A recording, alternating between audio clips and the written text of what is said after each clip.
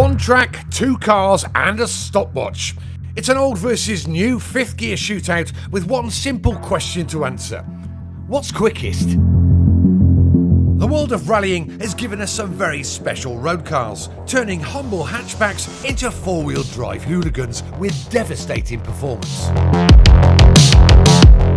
Toyota have been away from this market for some time, their last decent effort being this, the 90s WRC legend, the Celica GT-Four ST205. Now they're back with the Yaris. Yes, a Yaris, but looks can be deceptive because the only thing this shares with your nan's car is the headlights, taillights and the aerial. This is the new GR Yaris, 30 grand's worth of homologation spec motor. It's a bespoke machine and on paper it's running pretty close to that Sega Rally Hero. But which is fastest round the track? First up, it's a Celica. This car was made famous really by Toyota getting up to no good and effectively cheating in the World Rally Championship by having a very clever turbo air restrictor which basically gave them another 50 horsepower. You know, that was the year which Colin McRae won the WRC for Subaru. You know what, it's 20 odd years old this. It's pretty good. Quite a lot of steering you need to put in, but once the car's set, it's wow. I'll tell you what also this car was famous for. Do you remember Sega Rally? Well, it was the car. Let's have a look and see what lap time we can do.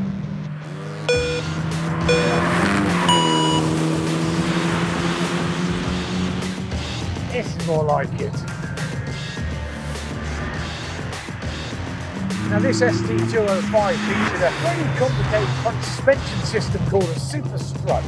And it was lots of different multi-links, all designed to give it just a little bit more control. And I must say, the steering is very good. And the old Rally Hero crosses the line in 1 minute 25.2. That'll do. It's an old car, we need to look after it, don't we? Let's see if the hot newcomer can beat that. Now this Yaris GR is a proper homologation special. Now performance-wise, the specs are impressive. 5.5 seconds to 60, it's got best part of 260 horsepower and a little tiny 3-cylinder engine. Now this is the most powerful production 3-cylinder engine in the world. Now this got this circuit pack, which is basically some really good goodies. It's got 18-inch BBS forged alloys. It's got torsion diffs front and rear.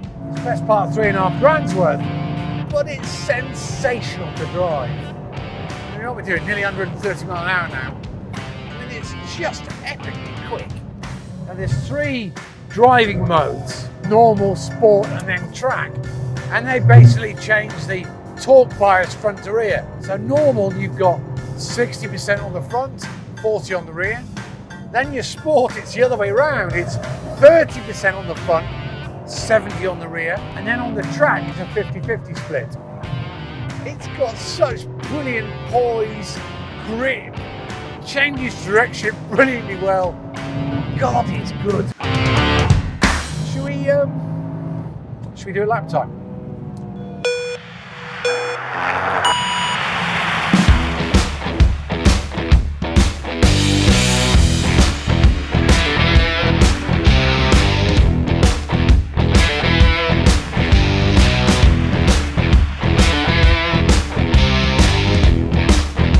At the first checkpoint, the Yaris is nearly 2.5 seconds ahead. Come on, baby! The sun's in the way there, can't quite see where I'm going.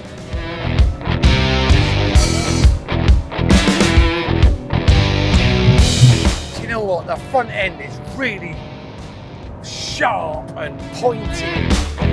At the second checkpoint, the gap is now 4.5 seconds.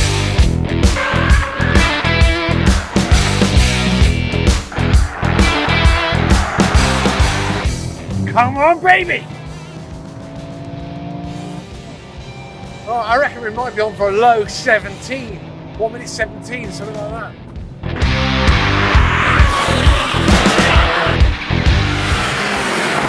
And I was right, the Yaris crosses the line in 1 minute 17.72. That's a whopping 7 seconds faster than the old Celica. So while the Celica is still a legend, the sheer grip and control of the GR has battered it on track. This little Yaris is without doubt my new favourite hot hatch.